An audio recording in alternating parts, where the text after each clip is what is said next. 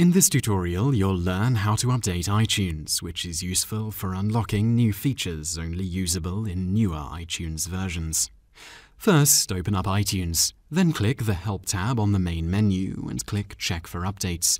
You should be prompted with the message, "A new version of iTunes is available. Would you like to download it now?" Then click Download iTunes. You should note if this message doesn't appear, then your iTunes is probably already up to date. A new window called Apple Software Updater will appear.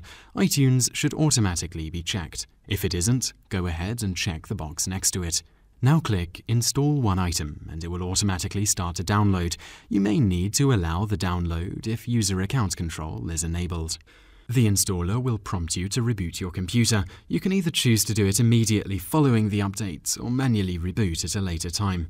Once you've rebooted, iTunes will have successfully updated to the newest version, and you now know how to update iTunes.